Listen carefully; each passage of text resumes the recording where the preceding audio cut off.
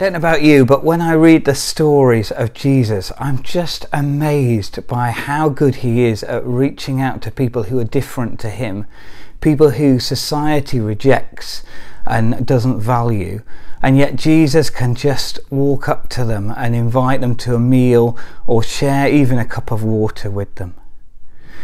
I think in these times of Brexit, we need this more than ever. We need to follow Jesus' radical invitation to hospitality. We need to do this in our churches and in our everyday lives. Many of you will already be doing this. You'll be inviting neighbours over for a cup of tea and a chat. Quite a few churches in the diocese have taken this a step further and joined the National Place of Welcome movement.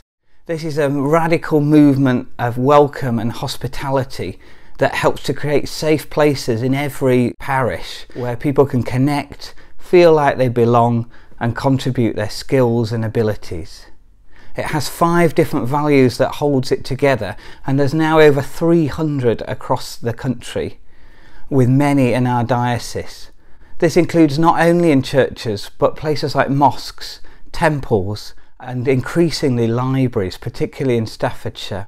However you do it, I just really encourage you to look at ways of radical hospitality.